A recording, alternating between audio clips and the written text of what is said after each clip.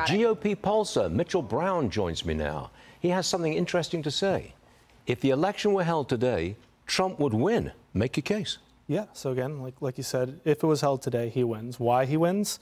Georgia, North Carolina, Arizona, and Nevada are actually in his camp right now as we speak. Has he moved up? You're a pollster. Yeah. Has he moved up in the polls in those 4 swing states? Yes. Arizona specifically, he is now outside the margin of error. Like Donald Trump will be winning Arizona. That is not even remotely in doubt. The other 3 states have been trending all further his direction the past month. So Harris had that little bump as soon as she became nominee. There was a debate where she had a moderate to decent performance. And so since then, it's just been a slow trajectory downhill for her and up for Trump. The national polling puts 49 Harris, 47.2 Trump.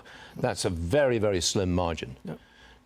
And again, on the national popular vote, that's a great margin for Trump. Again, we're talking about the Electoral College here. So like I mentioned, with Trump winning North Carolina, Georgia, Arizona, and Nevada, that leaves the 3 Rust Belt states. Trump has to win 1 of Pennsylvania, Michigan, or Wisconsin. Harris has to win all 3. And from my numbers that I'm seeing internally, Trump has Pennsylvania as of today. Really? As of today? As of today. So that's a movement in his favor very, very recently. Yes, it is. I'm saying on the show today that Trump's on a roll. I think your numbers suggest he is. He is, yeah. And Harris has stalled. Yeah, she's stalled again. And it's not really been she was an immediate bump just from getting out there. People wanted to see Biden gone, and so she had this little bit of enthusiasm that was kind of artificial on its front. But now that artificial nature of her campaign that's been here for 3 months now has really weighed on people, and it's declined her. I watched I saw the recent New York Times Siena poll, and it shows that Republicans are likely to win back the Senate. They're going to get, where is it, Texas? Cruz beats Allred 48-44 at this moment. Montana, Tim Sheehy beats Tester 52-44. And in Florida, Rick Scott is out front with 49-44 against his Democrat opponent. Yep. That would give them the Senate. Correct. And then let's not forget West Virginia. With Manchin leaving, Jim Justice will be the next senator from West Virginia. So let's talk about the rest of the map. We talked about these Rust Belt swing states.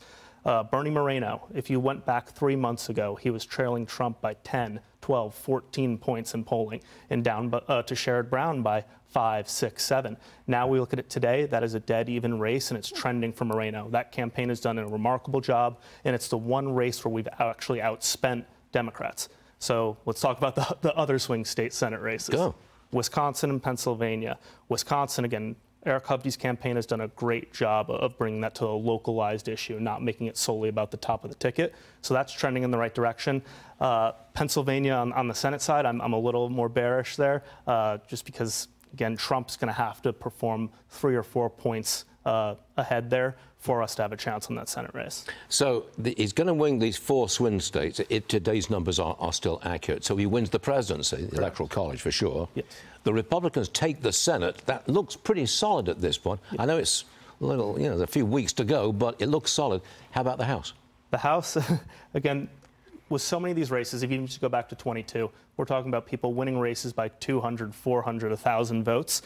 So if someone asked me to say today what's going to happen, we'll hold the House by less of a margin than we did in 22. So 2 or 3 seat majority in the House for us. I've always wanted to ask pollsters this question. When very few people have landlines and people don't pick up on their cell phones if they don't know who's calling, how do you take a poll? Yeah, so this is what I always tell people. Don't trust your public polling.